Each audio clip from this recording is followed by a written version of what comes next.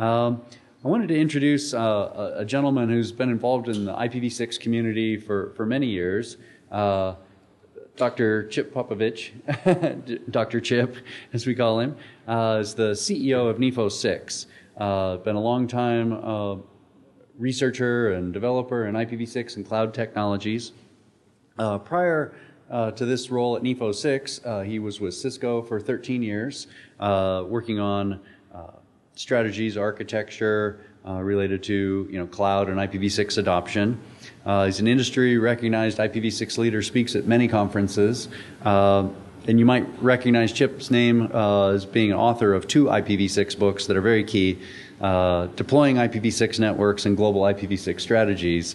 If you're here at the Beer and Gear, there'll be a bunch of copies of his book provided for those lucky people who can win those.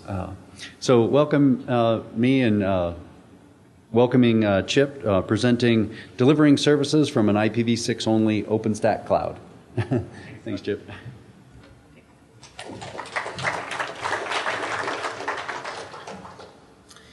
All right, so good afternoon, everybody. I know this is the last session, so it's me between you and the beer, and that's a challenge.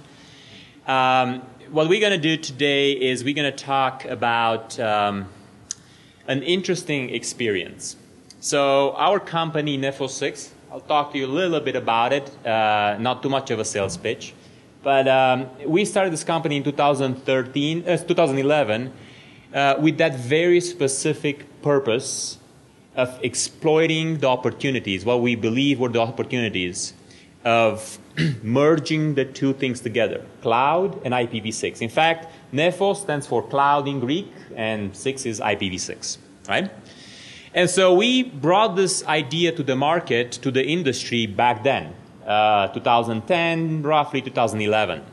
And we didn't get too much traction. First off, IPv6 is a little bit of an anchor by itself, as we all know, unfortunately.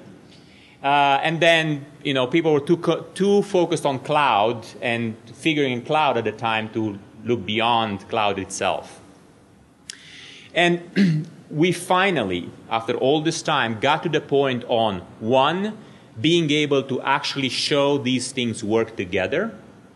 And 2, which I believe is absolutely phenomenal, is the fact that finally the industry is getting to the point where they see this as absolutely critical to making things happen in this new vision that we have for IT infrastructure. What we typically say when we talk about these things is have no illusions. All these buzzwords that you hear about, cloud and SDN and NFV and IoT and all this other cool stuff, nothing is going to happen without IPv6.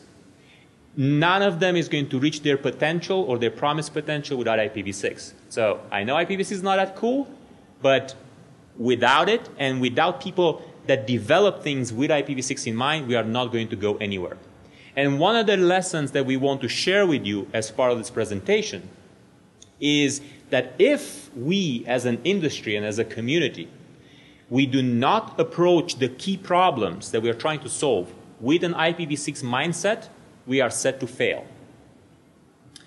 This presentation is put together and is going to be co-presented together with my friend, our CTO, Shishang, who's going to come here up to the stage in a little bit to show you a demo. I'll give you the hand-waving part. He's going to show you the cool stuff. All right, so just a little bit about us. We have, like I said, 2 areas of expertise, IPv6 and cloud. We have several customers, both on education, on consulting, and we have a product which is called Sonar. You're going to see a little bit of that in the demo, but this is Sonar very much relates to measuring the quality of IPv6 enablement, measuring the quality of cloud services, and so on and so forth by using these agents that are distributed around the infrastructure. So you'll see a little bit more about that as we go through. Our vision of the IT world.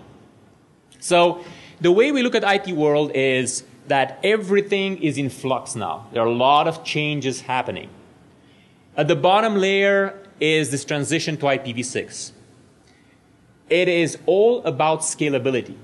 How we scale all the lessons that we have learned while running IP and while making IP so successful, how we scale those to the new or next generation infrastructure that we envision.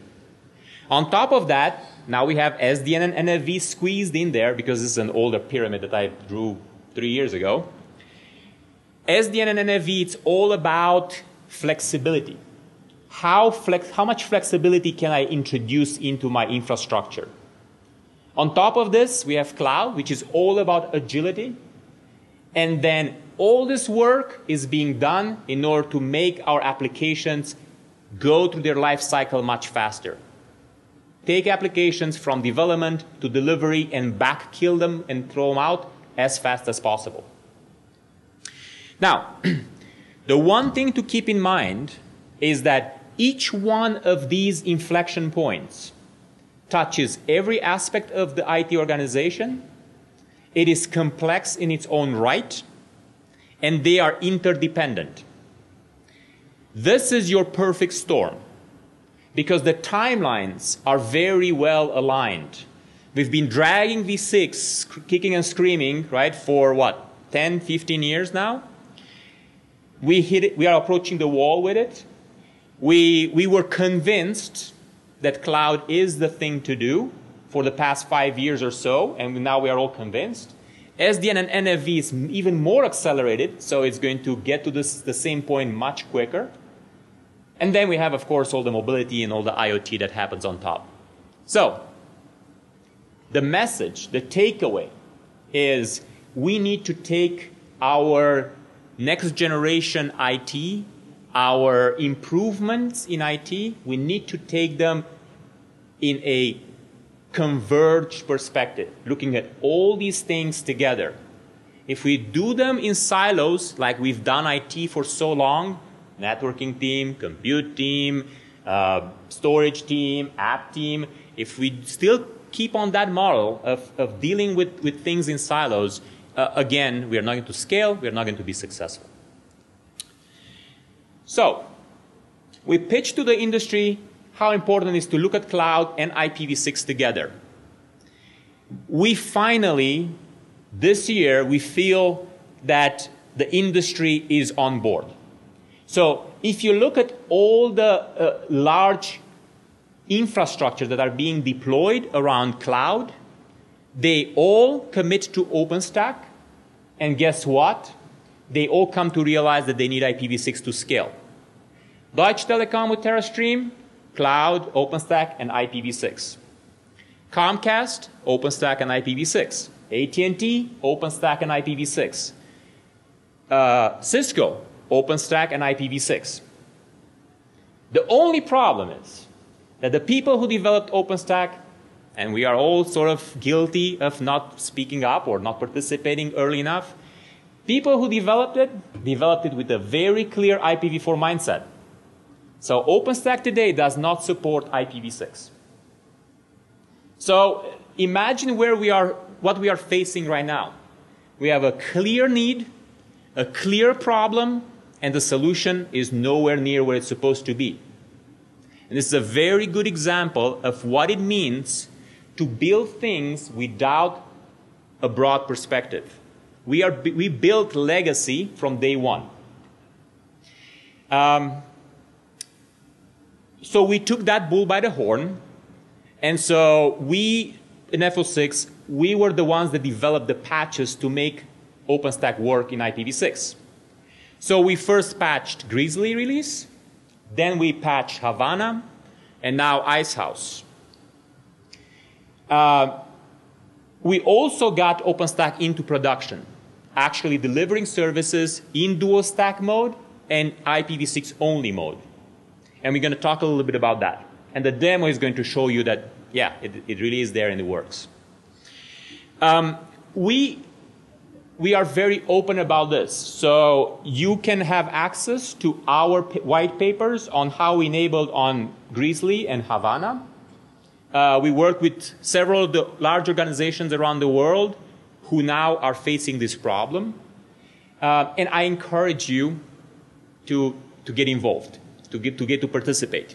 The more people get involved, the better the ideas are, the better solutions are. We had an opportunity also now to get more involved on the OpenStack side. So we are not just the networking IPv6 guys that sometimes you can easily get perceived to be when you do something like v6. So we had a fortune to work with Cisco and other large organizations on OpenStack and OpenStack plus IPv6. Now, this is an eye chart. I don't expect you to read everything there. You can read it off of the presentation. It's in the white paper as well. And the key point here is going to be about me telling you what this is telling you. So, here is an example of what had to happen in order to enable OpenStack for IPv6. It was not just a very simple, turn on features or turn on capabilities.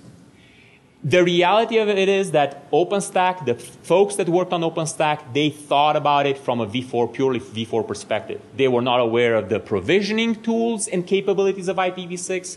They were not aware of the way IPv6 works. And so we had to not only patch the system so that it facilitates the transport of v6 through it once v6 is enabled, but we also had to tell the system how to think v6. But we had to tell the system how to think v6 in the constraints, the shackles of the v4 architecture. And that's the big problem. It's not, we make it work. It is not a perfect solution. We need to do it better. But we had to work with the legacy that was already built. So what we had to do is we had to create some parameters, some additional parameters in OpenStack, so that when we provision a VM through OpenStack, we are able to communicate who is going to be responsible of the provisioning part of that VM. Because with v6 you have multiple options. And then we had to communicate to that VM on how it itself should self-provision from that point on. So on one hand, infrastructure has to be informed how to do the job, and then the VM itself has to be informed how to do the job, right? So what you see here is basically the various scenarios in which we played with these two parameters and with the various RA bits in order to make this thing work, right, in various provisioning scenarios. What are the lessons that we have learned while doing this exercise? How many of you here participate or contribute to OpenStack? One? One. Okay? That's a problem to begin with. The reality of it is that in this type of open projects, it's very important to build consensus. It's also very important to get the leaders in the various projects to put their stamp of approval on your blueprints, on your code submissions, and so on and so forth. Now that becomes very challenging when those folks do not understand IPv6. And they take their sweet time to learn it. Okay? So this is why it is very important for us to go beyond networking and beyond sort of our zones of comfort and get these communities to really not only buy into v6, but see the capabilities and the power of v6. Because, and this is not part of this presentation, in my typical Cloud plus IPv6 presentations, I do this, but there are so many extra nice things that you can do with the v6 that you cannot do with v4. Typically, you hear a lot of people talking about, let's have IPv6 ready products. Wrong. We are way past that time. And this is another proof of that. We should not build IPv6 ready products. We should build IPv6 based products that can do v4 as well. And that is a major difference. Because this means that you from day one start to think of the problem in terms of IPv6 capabilities and functionality. And then you kind of try to support things backwards. Patching is not sustainable. Operationally, this cannot happen. And so we need to go past this idea that we're going to go back and fix things and try to put them back together somehow. They have to be IPv6 ready from right out of the box. And then let's not forget about testing, right? All of us think about doing labs for V6 transition. All of us think about evaluations and so on and so forth. And this is another good example. The moment you start to throw scale, the moment you start to throw a state into this type of systems, the two protocols side by side start to interact and start to put pressure on the environment. And so getting this process of evaluation and testing early is very important for us to start having something that is production ready, truly. Bottom line is, let's make sure that from now on, whether it's OpenStack, whether it's Open Daylight, whether it's NFV controllers, whether it's IoT, whatever you want to call it, whatever is the next cool, awesome thing, let's make sure that that is done by people who understand V6, because sooner or later, it's going to come back and bite us if we didn't do it. So let's talk a little bit about the exercise that we did in production. May 25th this year, European elections. People, all the countries in Europe that are part of the European Union, they elect representatives in the European Council. So, and so basically, you have one day elections, voting, live results. So we work with this company in Germany. They host the live results of the elections, and they have an IPv4 infrastructure. European Commission has a project called Gen 6, which basically is meant to help educate state local agencies on how IPv6 can help them. And so they were involved and they funded this exercise. And basically what we did is we created an IPv6 only OpenStack environment that was sitting actually in Luxembourg. And then we had the v4 infrastructure in Germany. Now, if you're a user in Germany that has v6 access, one of the guys in those curves that Alain was showing earlier, if you had v6, you'd come to our infrastructure over OpenStack, to OpenStack over to our infrastructure over IPv6.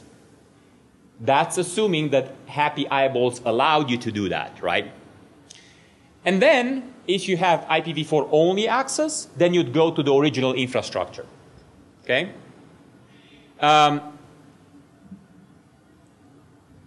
We set this whole environment up. This is just a snapshot of the interface, the OpenStack interface for this deployment. We set this whole infrastructure up in Luxembourg. It was set up on Icehouse. Here you see some of the servers, the web servers that were set up on OpenStack. You can see that they are v6 only, so v6 only addresses. We're going to see a little bit more of this, even though it's a dual stack in the demo. What we also did in this exercise is we used these sensors. You heard Michael talking about the distributed monitoring concept. We used sensors that were deployed in OpenStack because we are able to instrument the OpenStack itself for monitoring purposes, and then throughout outside in the where the users are. And we use that in order to monitor v6 functionality, the quality of the v6 experience versus the v4 experience. We also tested, one thing that I also wanted to mention, we tested this OpenStack infrastructure. I was mentioning earlier how important it is to test these new deployments. We tested, also using our product v6 Sonar, we tested the scale of the deployment. We have this capability where you can dynamically create thousands of users, simulate thousands of users in cloud providers. And so we use that, and those guys sort of loaded over v6 our OpenStack infrastructure. What we also did is we helped these guys to integrate some of their existing monitors. They use Munin monitors. I'm not sure how many of you guys know about Munin. It's open source. but that's collecting things like CPU and memory and I/O and so on and so forth. We integrated that with our user experience perspective. And so in one dashboard, they were able to see for their OpenStack, IPv6 OpenStack infrastructure, they were able to see how the compute behaves, how the storage behaves, what the users are seeing. And this way, correlate the service from an end-to-end perspective. The results, 5% of the overall traffic that accessed the live results for the elections were, so 5% of the traffic was over IPv6. There is absolutely no problem either on the v4 side or on the v6 side. The user experience over v6 versus v4 was on par, if not better, over v6. With our agents, we are also able to see paths, right? So how you get over v6 to one point versus v4. And in fact, in Germany, v6 was more optimal, if you would, than v4. And then we just have a quote, you know, this is from Latif, IPv6 Forum president, but also, you know, the folks in Germany were very happy and so on. Bottom line being that we can do these things. They are not that scary, right? It is unfortunate we had to patch things in order to make things happen, but we can do them. And they work, and they can prove to have a lot of value. Now, what we need to make sure is that going forward, we have less and less patching to do. So now I'm going to hand it over to Shishang, who's going to switch over to his laptop for the demo. While he comes up, I'm just going to show you what he's going to show you. This is going to be an OpenStack setup. It's going to be dual stack, both v4 and v6.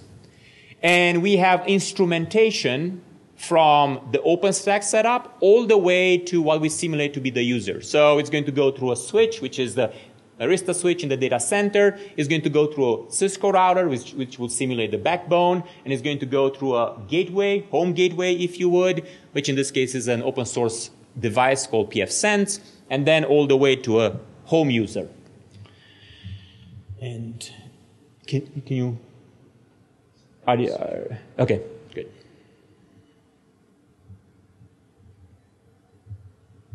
Welcome to...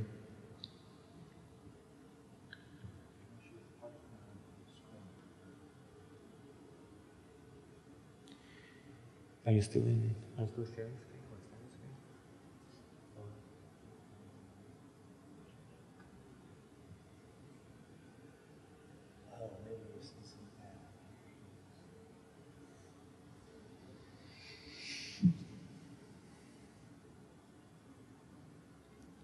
So while Shishang is fixing this, you good?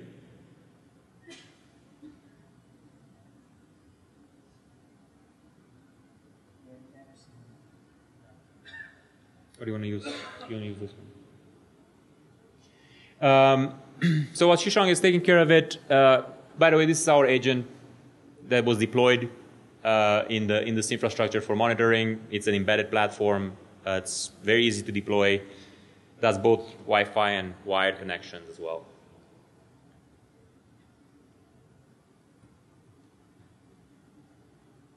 Okay. Great. Sorry about that. Some technical issues. Before I start, I want to ask a question to the audience. How many times you guys run into the issues that when some user come in and complain about application issues, the application team blame the server team, and server team blame the network team, and just plays this finger pointing game all day long. And yeah, I already saw some reaction from the audience. I believe I'm not the only one, and a lot of our potential customers or even existing customers had the same issues in their previous experience. So here, I want to spend a couple of minutes, give you a high-level view of our Sona product. There's so many monitoring solutions out there in the market, but our Sonar solution fall into one of the category called application monitoring, because we do not really want to go look at your CPU utilizations, your memory, your hard disk, or your net IOs. The reason being is because we believe by the end of the day, the most important thing for you as an application owner or the business owner is the user experience. So with that concept in our mind, we spent almost a year and a half to build this Sonar solution, which I'm going to show you to you guys today. And surely we are not going to boil the whole ocean with a limited amount of time. Instead, I want to keep our discussion very strictly restricted in this context of this demo. So here on the screen, you can see these slides. We pick a very simple use case.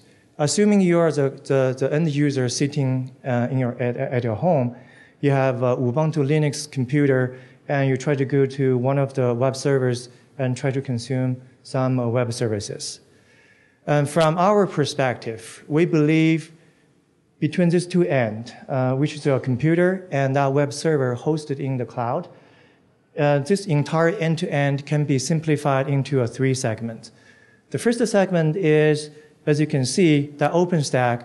We use OpenStack as the cloud operating system to manage the compute, storage, and the network resource in our cloud. And then we use the Arista switch to simulate our data center switch.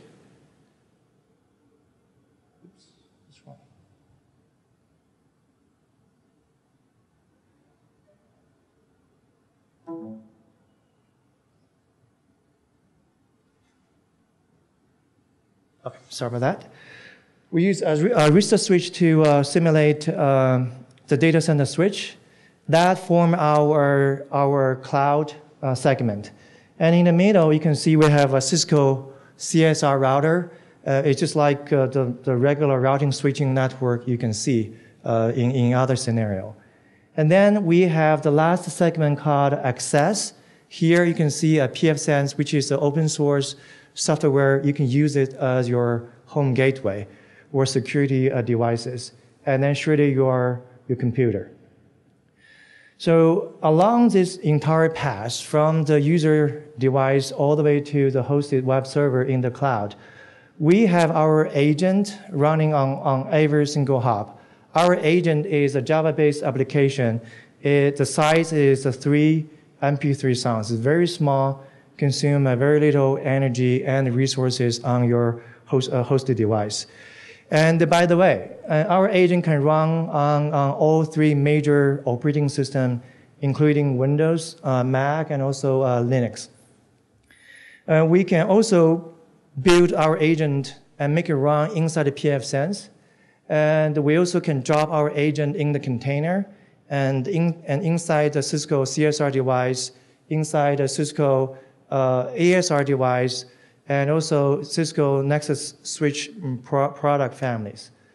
And for the Arista, we can run our agent as part of the Linux shell as a native application.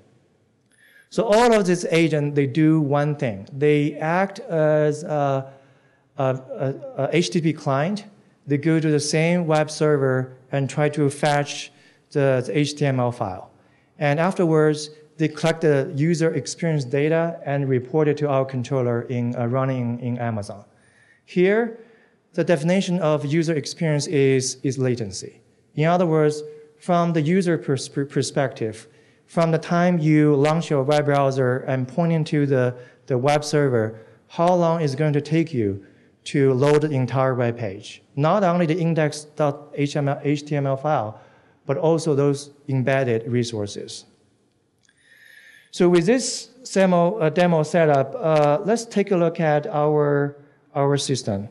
Does anybody use OpenStack before? Anybody familiar with OpenStack Icehouse release? Okay, great. All right.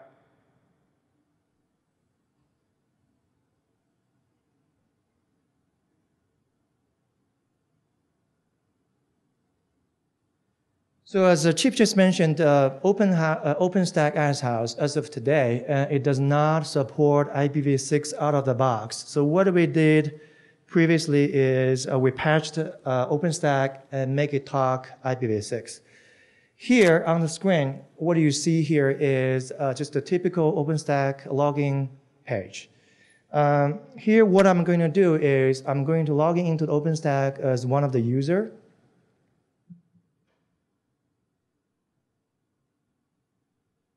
And right afterwards, you can use this dashboard to do a lot of amazing things, right? Including create a virtual machine.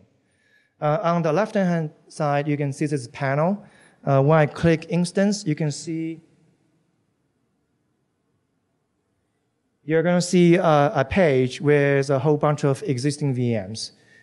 Here, as you can see, each virtual machine not only get IPv4 address, but it also get IPv6 address. So in other words, is dual stacked. In order to create a virtual machine, I would just follow the standard procedure, use this tool, as you can see on the screen, to give the name of the virtual machine, and then I would choose one of the flavor which would define the characteristic of the VM, including how many CPUs, how many memory, hard disk, and then I will tell OpenStack which image this VM is going to boot from.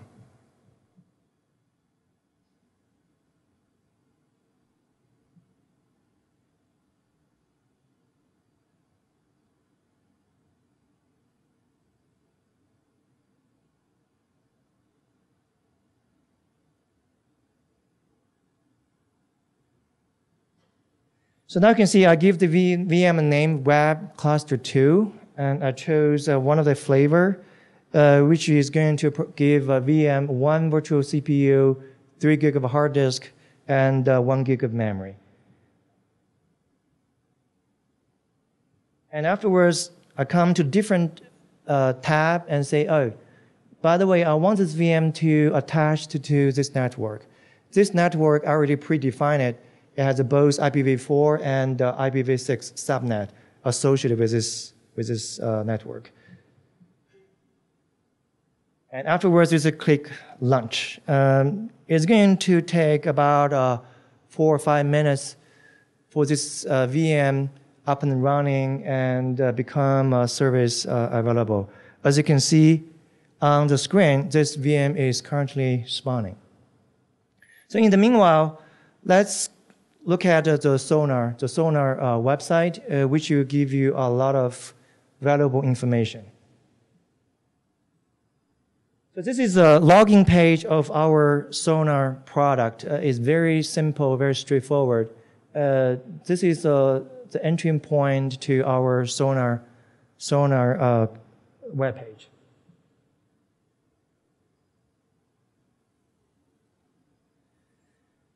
Because we believe in two main concepts. It doesn't matter how fancy of the technology is. NFV, SDN. If by the end of the day, if that technology does not allow the user to quickly enable the service, the value to our customer is 0. So that is the first key concept behind the Sonar product. Another one is, for all of those running services, we also want the business owner or application owner to deliver the best user experience to the consumers. So with these two key concepts in our mind, as you can tell, we put a service at the top of this dashboard. In other words, user can come to our dashboard and use this drop-down menu to select what's the interest the service they're going to take a look. Here, we already have a couple of predefined services, including the service trying to monitor our own Network 6 homepage. And I think you may remember, I use OpenStack to create a VM called web-cluster2. If you come down to this drop-down menu, that web cluster-cluster2 already have a mapping monitoring services defined in our system. In other words, this is one thing we did on OpenStack. We patched OpenStack. Every time when there's a new virtual machine got spin up, we automatically update the DNS entry, including both A records and quad A records for IPv6. And then we also make an API call to our controller. So our controller immediately acknowledge and insert a new monitoring service in our system. Another thing you can see on this dashboard is we have a beautiful map showing here in the middle. On this map, you can see there's a couple of circles with a flag sitting on top. This is our system agent. We have a Sonar agent deployed across the whole globe, including North America, including Europe, and including Asia. So as a business owner or application owner, you can use our system agent to see and measure the user experience from all of the corner of the rest of the world. And the flag is another interesting thing. They have 3 different colors: green, yellow, and red. In this case, you can see the flag show up as a red color. What it really means is IPv6 performance is worse than the IPv4. So that will give you some ideas of if in case you have a dual stack enabled for web services between IPv4 and IPv6, which one has the better performance. This is another page which deserves our attention. Remember, our agent is going to collect and report the data to our controller.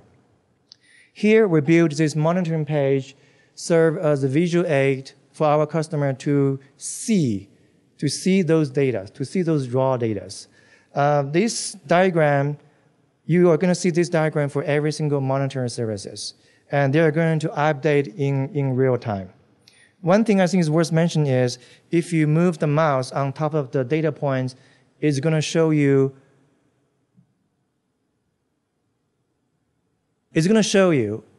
which agent collect and report the data at which timestamp and what the value of the user experience. Another thing you may already notice, we have this right panel, and this is a list of agents, including both the system agent already mentioned previously, together with the user agent, which you can come to our tool, create as many as user agent, and those agent is going to dedicate to you. For example, in the demo setup, you might still remember we have the pfSense, we have the Cisco CSR, we have Arista, and you can see the corresponding agent here on the right-hand side.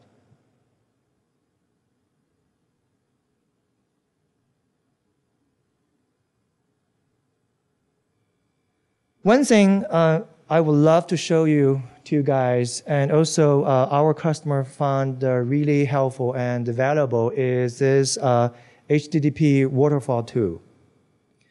So one of our customer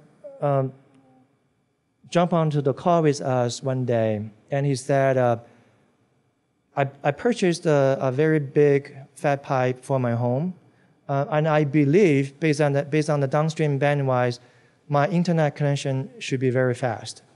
However, every time when I launch my web browser and try to reach some website, I always see that spinning circle in the middle.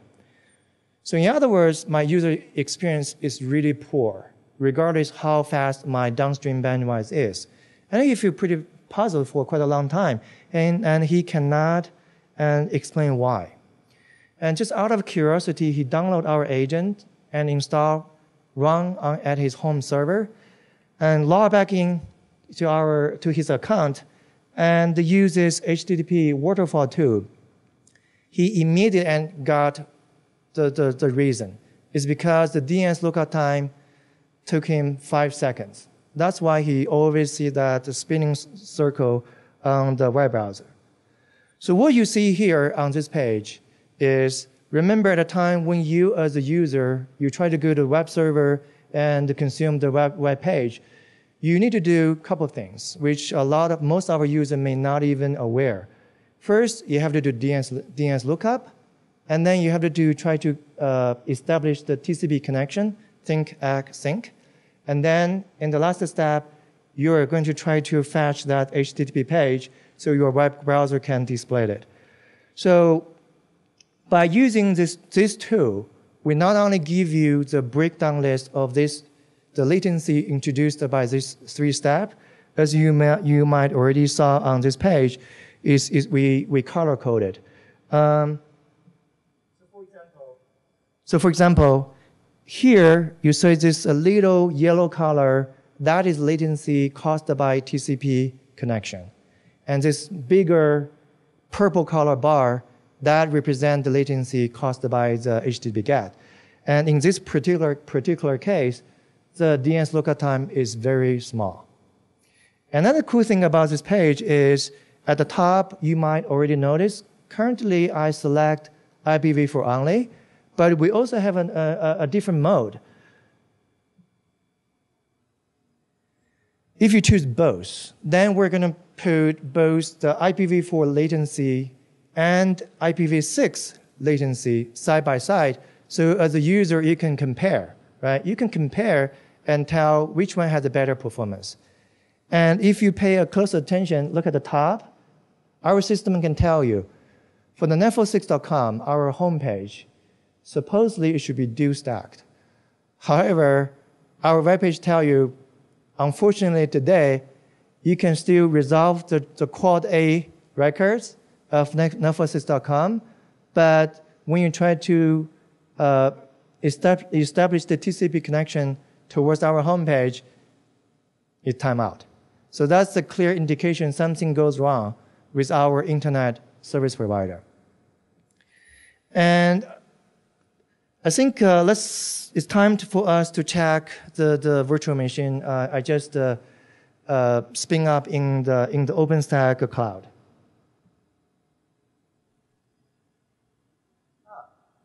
Look, our VM already got both IPv4 address and IPv6 address assigned automatically by the OpenStack.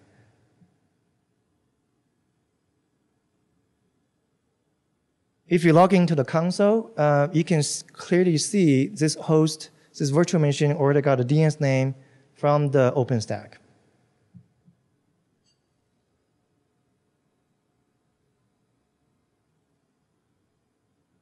What it really means is now our server is ready, it is functional, and let's check our monitoring page to see what our monitoring page will tell us. As I just mentioned, as soon as you send the virtual machine in your cloud by using OpenStack, our Sonar controller is going to automatically insert a monitoring service. So as a user, you do not need to take any extra step to create a monitoring services for that particular web server. This is what I was going to show you. Clearly, you can tell our agent already started working, even without your awareness. At the beginning, you can see a big spike. That is the time VM is still kind of working very hard. All of the resources is cranking up. But after give it a couple of minutes, when it settles down, and then all of those 4 user agents belong to my demo account will start collecting and report the user experience data and present it over here. And the one thing I want to point out at this moment is you may notice this already. For all of those agents, they come out to this diagram with different color. For example, in this case, the user agent data, raw data, will be color-coded as blue. And there's a 2 line of blue, right? One is a little bit thicker, another one is thinner. This is This represents the user experience, one for IPv4 based transportation, another one is based on IPv6 based of transportation. In other words, we put both of this protocol on the same diagram, so as a user, you can do the comparison very easily. There's only one exception. With that yellow color, we intentionally turn off the IPv6, so you can see that for those nodes which is not IPv6 capable, you only see the IPv4 user experience. Is there any questions?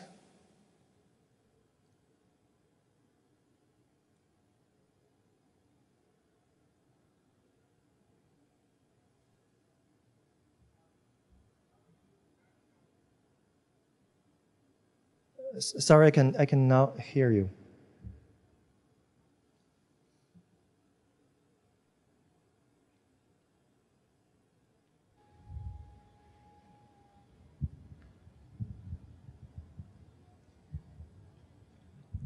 How do you coordinate time stamping between all the agents and making sure that all of them have the same time reference so the logs are, accurate? Very good question. Very good question.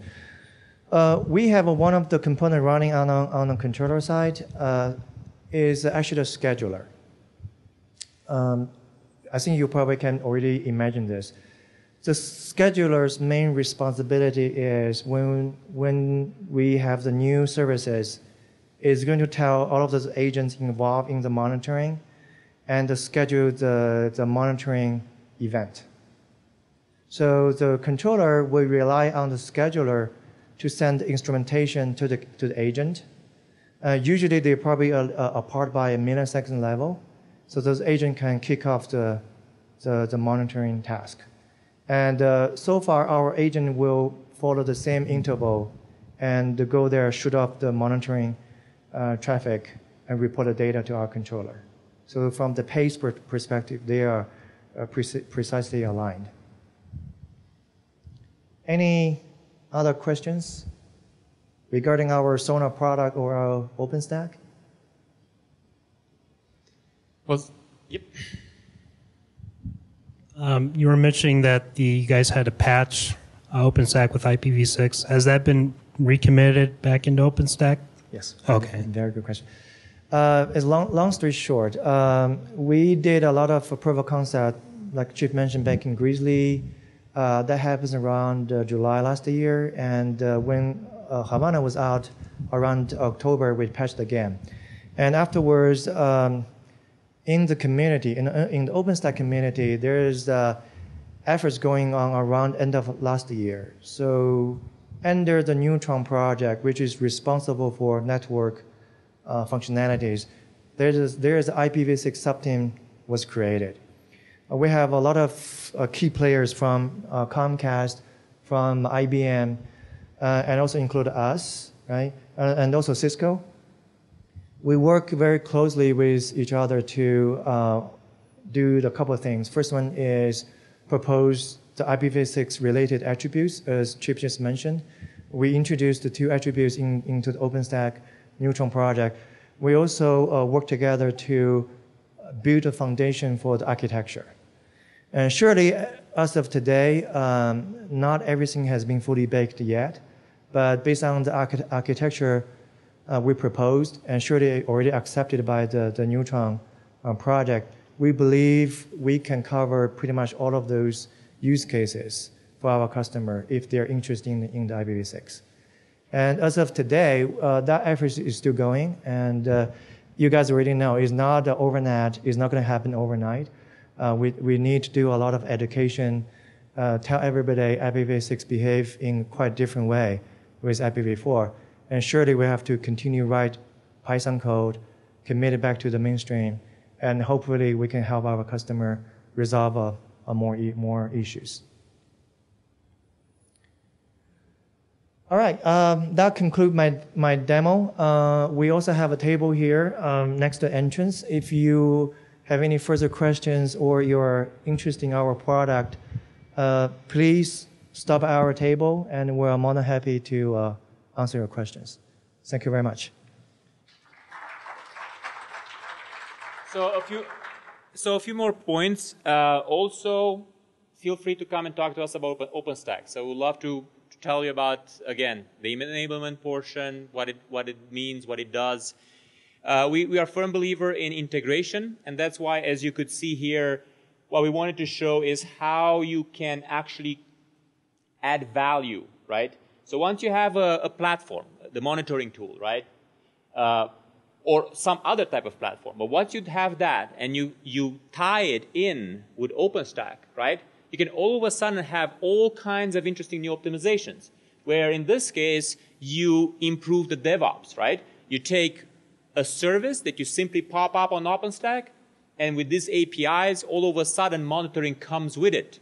And you, as a manager of the service, you don't have to worry about going and setting up some other tool that is going to start doing the monitoring. Your monitoring tool is already taking care of that, right? And so the last point that I wanted to make, and unfortunately, I didn't get a chance to make it before Shishang disconnected. Well, I wanted to highlight again how important it is for all of us to think about measurement and instrumentation.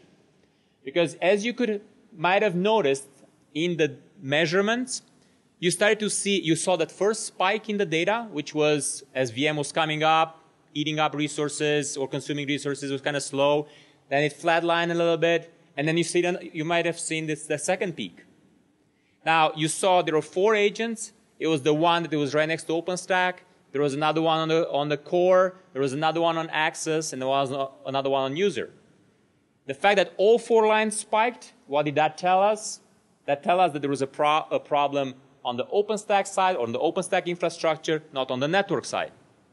Okay?